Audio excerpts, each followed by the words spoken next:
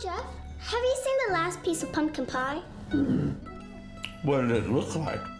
Come on, you're like 50 years old. You should know how pie looks. Jeff, 50? Oh, come on. Can you even count to 50? Uncle Jeff, I got some questions for you.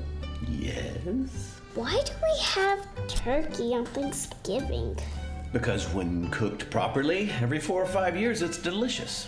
Okay, so then why would we have green bean casserole then? Touché. Why can't I have a whipped cream but not the pie? Clearly it's not stopping you. Why did Mom have a full plate of stuffing when she's on keto? Because carbs are comforting. Why can't I just lick my plate? If I'm in charge of the dishes, I actually encourage that.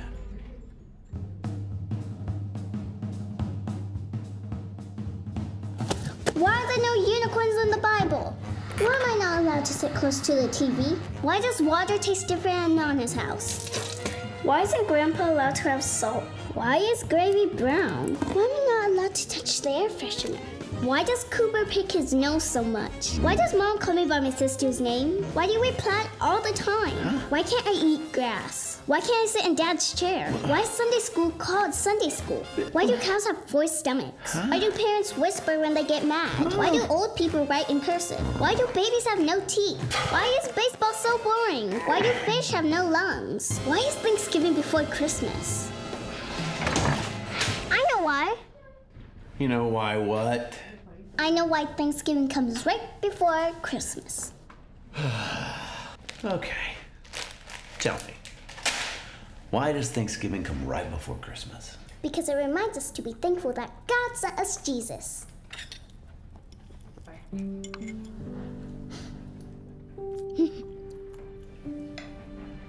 I never thought of that before.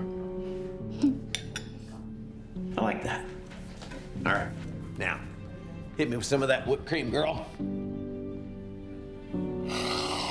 Oh, that's good. I'm happy on my face. Okay. Amen. Give thanks to the Lord, for He is good. He is good. Let's all stand together and open our Bibles to Psalm 116. The title of the message this morning is, I Will Live a Thankful Life. Did you know that thankful people are happier people? You know, we can always find something to gripe about and complain about, can't we? I mean, we can always do that. Any simpleton can find something to gripe and complain about. What we as believers have been instructed to do by the Word of God is to give thanks and to search it out. And you don't have to look very long. There's a lot to be thankful for. Look at the person next to you and say, I'm thankful for you. You do that? I'm thankful for you. All right, in Psalm 116, keep your Bibles open to this chapter. I love the Lord because He hears my voice and my prayer for mercy. Let's pray. Father, this morning, we do want to thank You that You hear our prayers. You're merciful. You're good and You're kind. And You have blessed us beyond measure. And this we pray in Jesus' name. Amen. Thank you. Please be seated. There was a man that was sitting on a train, and directly across from him was the most beautiful woman he had ever seen in his life. So he sat there for a while and kept trying to get a glance and look her way. And finally he worked up his nerve. He said, ma'am, do you mind me asking you something? She said, no. What would that be? And he said, are you married? And she said, no, I'm not married. Well, are you engaged? And she said, no, I'm not engaged. Well, are you dating someone? And she said, no, I'm not dating anyone. He said, how in the world can that be? You're the most beautiful woman I have ever seen. And the woman looked at him and she said, well, I'm looking for certain qualities in a man. He said, and what would that be? And she said, well, I want someone who has the skin tone of an American Indian. I want someone who has the financial success of a Jewish man. And I want someone who has the earthiness of a Southern boy. And then the man looked at her and said, allow me to introduce myself. I'm Geronimo Bernstein, but my friends call me Bubba.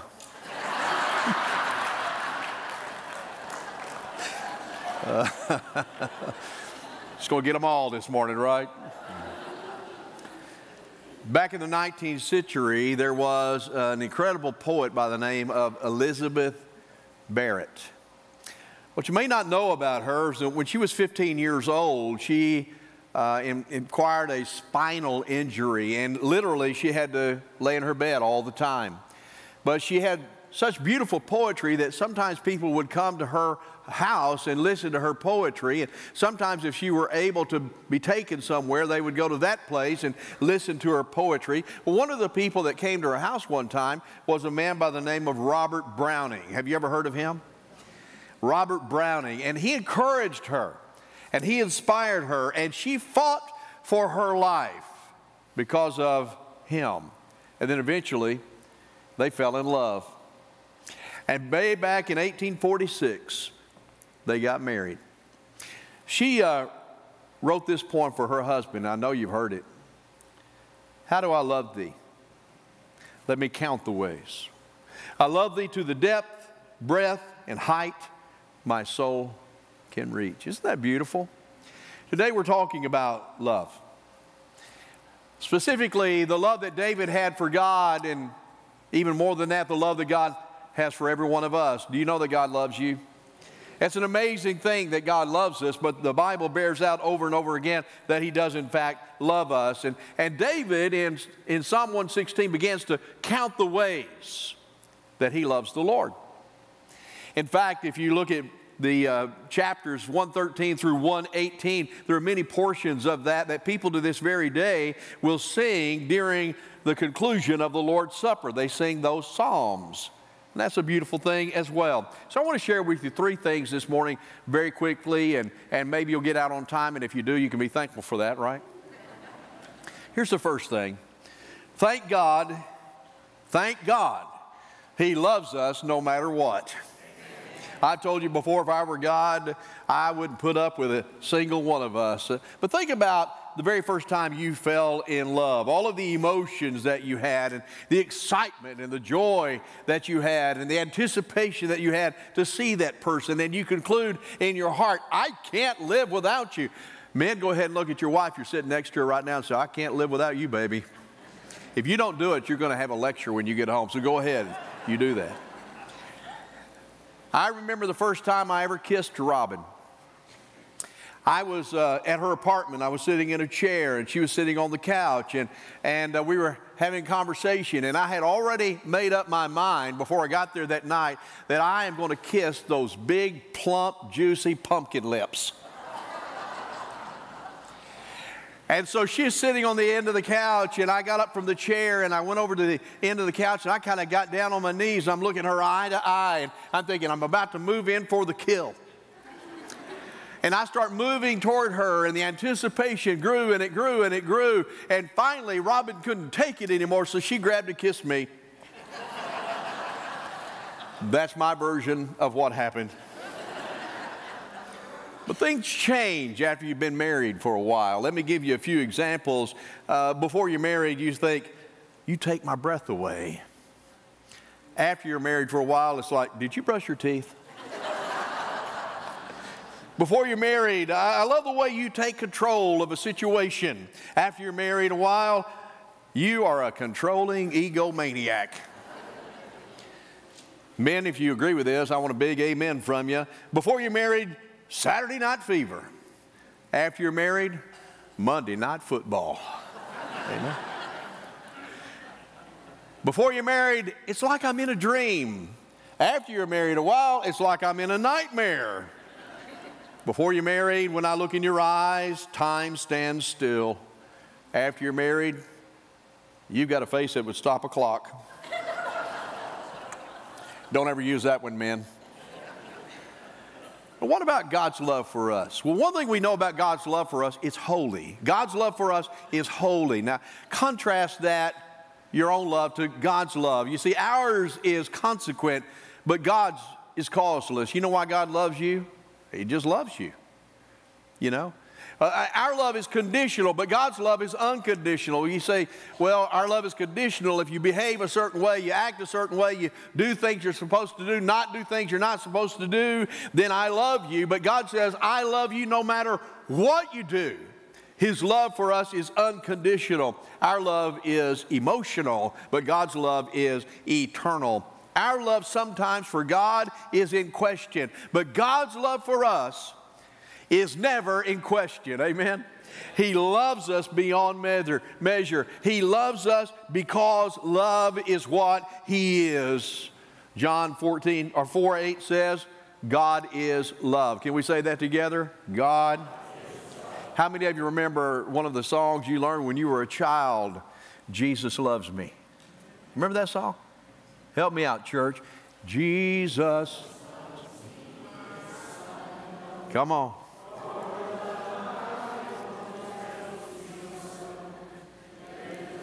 Amen.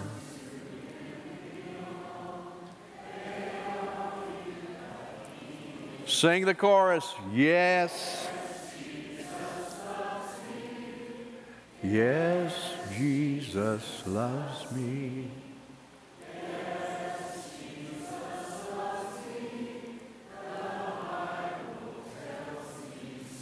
Amen. Give yourself a round of applause. That was beautiful.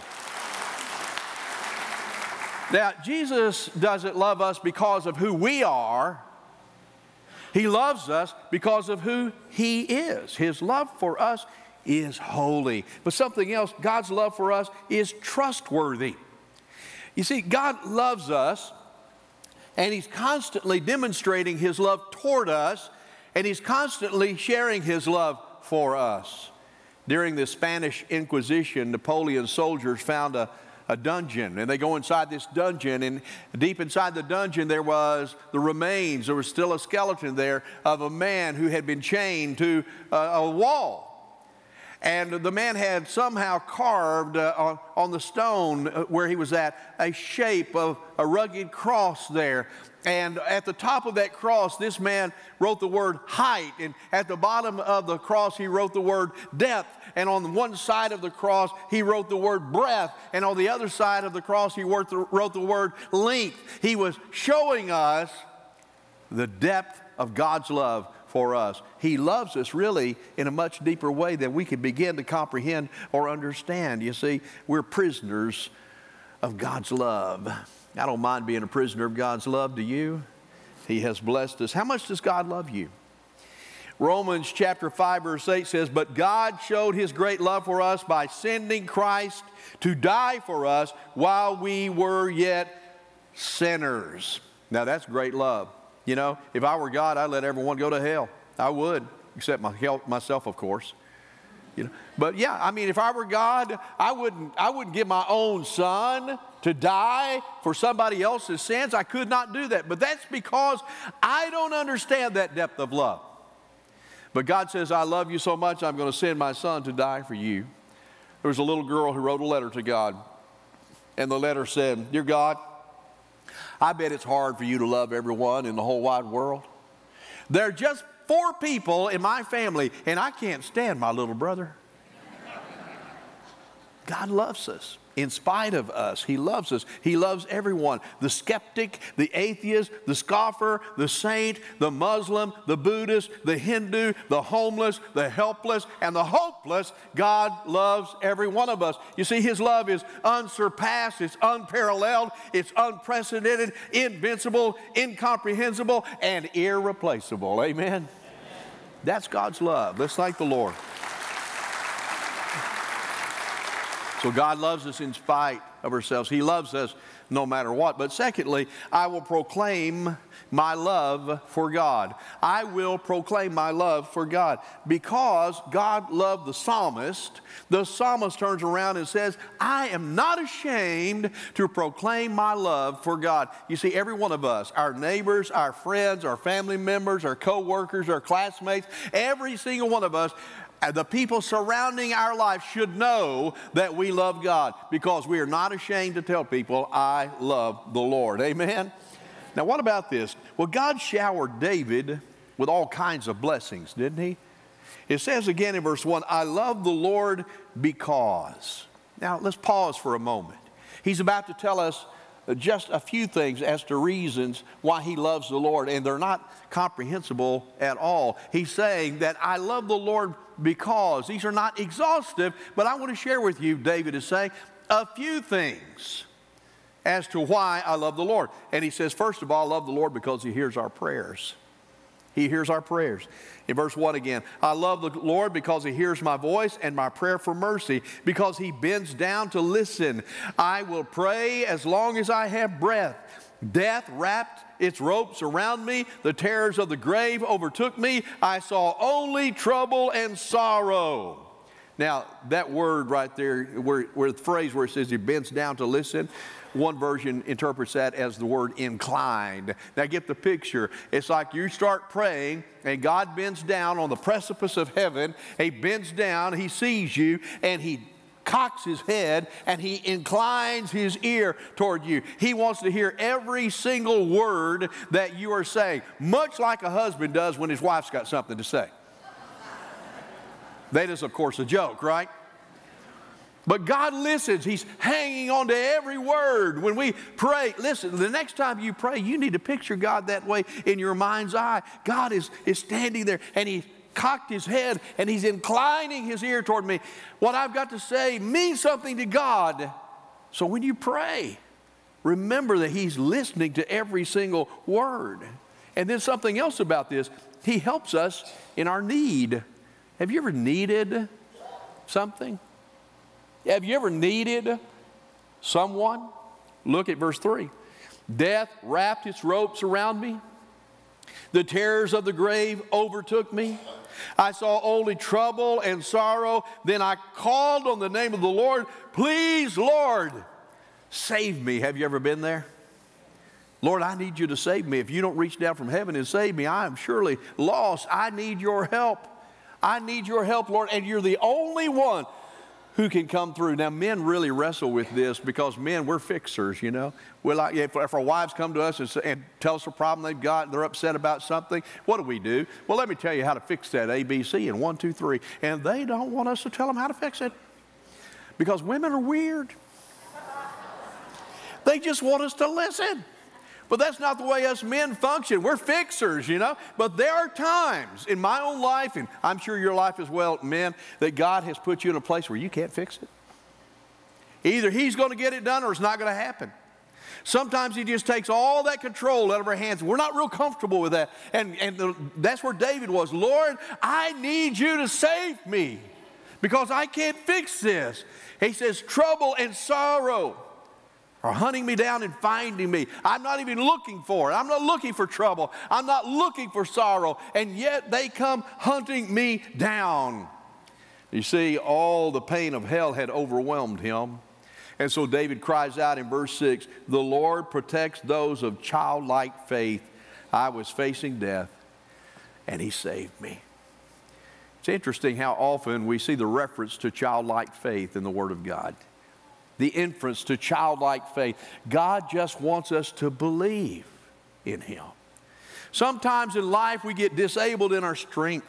We get depressed in our body, disillusioned in our character, discouraged in the spirit. That's where we are. But the Lord reached down and he helped out David. If God will help David, will he help you? Church, come on now. Will he help you? You think about the Apostle Paul.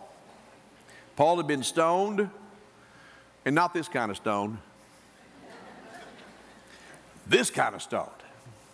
He had been stoned. He had been imprisoned. The Bible records for us that he was under house arrest for 2 years, shipwrecked, beaten, persecuted, bitten by a snake. I would have thrown the towel in right there. I don't like snakes. He had been bitten by a snake, lied on, abandoned, and forsaken. And what did Paul say amidst all of those troubles that he had? You know what he said? He looked around all of the shambles, all the trouble, all the pain he had experienced. And Paul said, and yet the Lord stood with me. Remember that.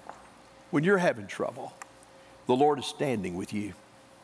He's never going to leave you. He will never forsake you. He will never abandon you. And yet the Lord stood with me. Some of you can say, and I wish I'd written this. I didn't write it, but I want to read it to you. Someone said this: I've been lied on, cheated on, talked about, mistreated, rebuked, scorned, talked about as sure as you're born. I've been up, I've been down, almost to the ground. But as long as I've got King Jesus, I don't need nobody else. I know He's a burden bearer. I know He's a heavy load sharer. He'll be a bridge over troubled water. He'll be a doctor and a lawyer. He'll be a friend when you're friendless. He'll be a mother when you're motherless. He'll be your bread when you're hungry. He'll be your comfort when you're lonely. But as long as I got King Jesus, I don't need nobody else. Amen. No wonder David loved the Lord.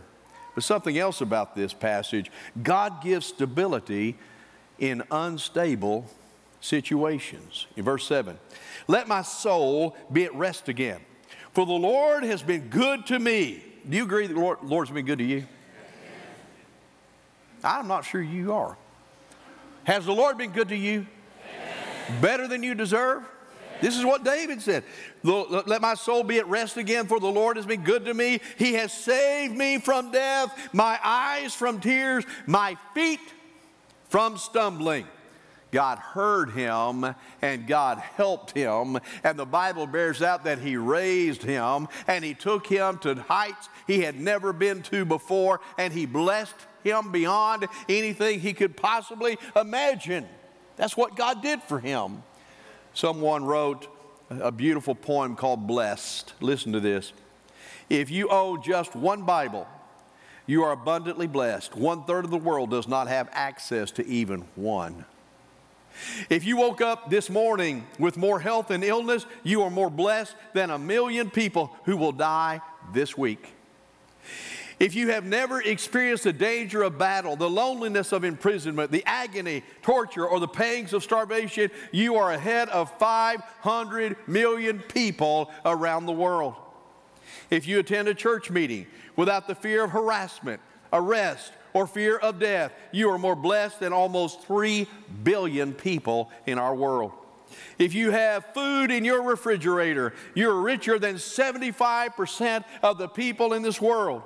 If you have money in the bank or spare change in a dish, you are among the top 8% of the world's wealthiest people.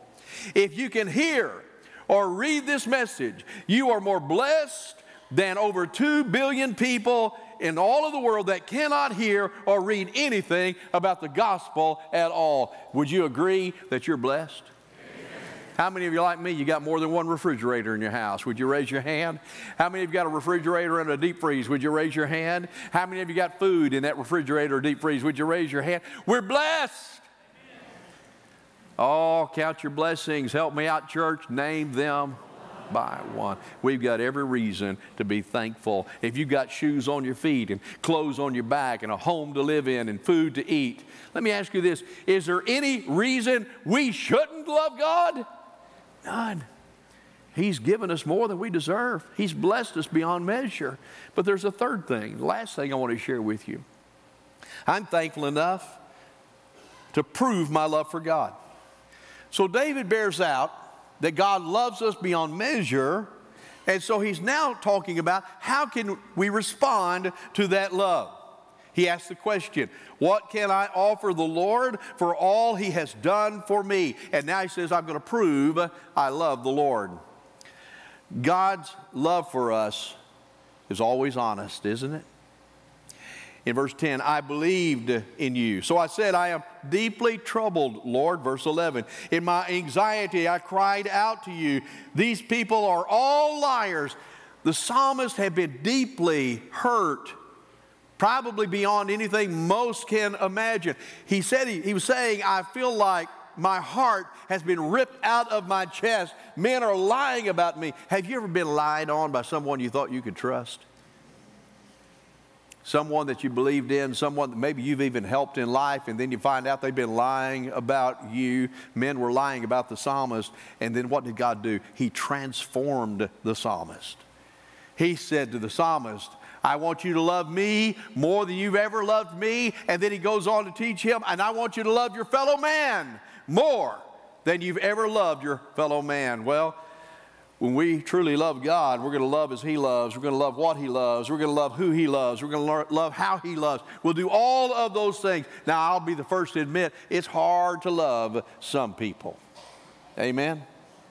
Some people, it takes a double dose of the Holy Spirit to love. And yet, that's what God commands that we do. And if we could just learn to love people, we'd be happier. I know we get angry at people, especially those whose ideologies are far different than our own, and we get upset with them, we get angry at them, and if we're not careful, that anger will turn into hatred.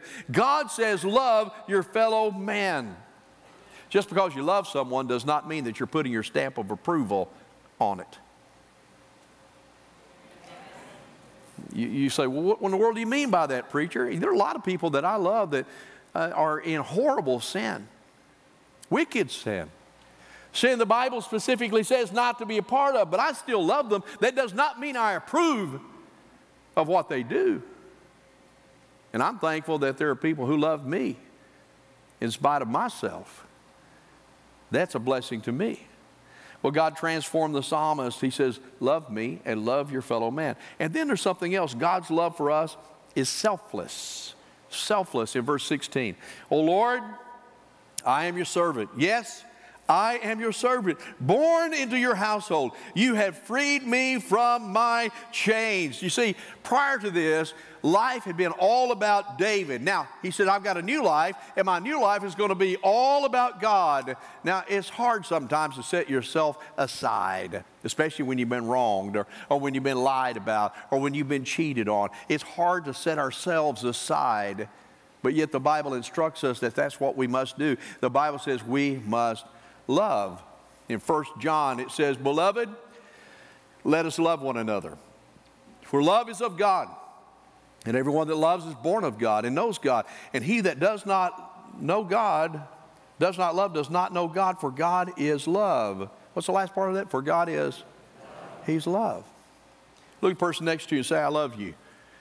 Even if you don't know him, say, I love you. It's an opportunity for single people right now. You say, I'd like to love you. How about that? See, God's love for us is costly. So after examining all that God had done for him, the blessings and the fact that God inclines his ear toward him, hears his prayers, and helped him out of trouble, David asked this question. It's a great question every one of us should ask. In verse 12, what can I offer the Lord for all that he has done for me?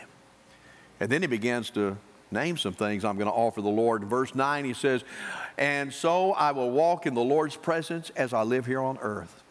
He'll offer that to the Lord. Verse 13, I will lift up the cup of salvation and praise the Lord's name for saving me. Verse 14, I will keep my promises to the Lord in the presence of all his people. Verse 17, I will offer you a sacrifice of thanksgiving and call on the name of the Lord. Verse 18, I will fulfill my vows to the Lord in the presence of all his people. God has done so much for us. We should all ask the question, what can we do for you, Lord? For you are good. Amen. God's been good to me. Has he been good to you? All right, y'all ready to preach a little bit? All right, here we go. Not a long dissertation. Just get up, somebody raise their hand and name one thing they're thankful for this morning. Just one. Yes, ma'am. My grandchildren, all 9 of them. Your grandchildren, amen. Amen. We baptized my oldest grandchild this morning. Amen. Hallelujah. I'm telling you, it's not a feeling like it in the world. It's one thing to see your kids baptized. You're excited and thankful for that. But to see that next generation baptized as well, what a blessing. Anybody else? Yes, sir. Or yes, ma'am. God letting me able to walk and dance again. The Lord let you be able to Dance again. walk and dance again. You're in a Baptist church. You do realize that, don't you? You know why Baptists don't dance? Because we are terrible. That's why. Man, I'm thanking the Lord for that. What a praise. What a praise of the Lord. David danced before the Lord. Amen. Yes, sir. Say that again. Roof over your head and food. Praise the Lord for that. Anybody else? Yes. Thankful for you and this staff and this church. Thank you so much. Thankful for me and the staff in this church. There's going to be an extra star in your crown. I guarantee you that. Yes, ma'am. Yes, ma'am. I am really thankful. I used to be alcoholic. I've been 40 years I drank, and now I've been over 12, 13 years sober. I don't smoke. I don't drink. I try to come to church every Sunday, and God truly is great. She hasn't drank for 12, 13 years. Amen. And she drank for 40 years, and God rescued her from that. Amen. What a praise. What a praise. Yes, sir. I thank God for my salvation. Amen. And for my wife that He sent me. Amen. He sent you a beautiful wife. He did indeed. Yes, sir. You just beat me to it. I was going to say the best wife in the world. There you go. We can have an argument over that, right? That's awesome. Best wife in the world. Yes, sir. My granddaughter. Your granddaughter. Amen. What a blessing. Yes, sir.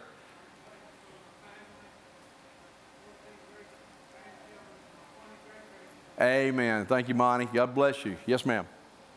After 5 miscarriages, I'm going to be a grandma again. You're going to be a grandma again? Well, congratulations. Isn't God good? He's good. Yes, ma'am.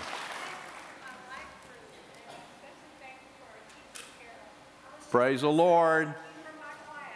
Thank you for my life group. Thank you for my class. Amen. That's fantastic. How about one more? Anybody else? We'll do 2 more. Right back here. Yes, sir. 2 things. Number 1, thankful that my dad's here. About 4 years ago, he was given 10% chance of life, and he's still here with us today, right here. Number 2, my daughter, my oldest daughter, and my son-in-law are here with us, praising the Lord today. Both of them know Jesus as their Savior. Praise the Lord. People that don't think God's still in the healing business are missing out because God still heals. Amen. He does. Yes, sir. Amen. Thank you, Trent. God bless you, brother. I'm glad I came to church today. Are you? See, we all feel better. Why? Because we're thinking about things we're thankful for. Don't let this old world beat you down where you can't even see the blessings of God. We got a lot to praise the Lord for. Let's all stand together.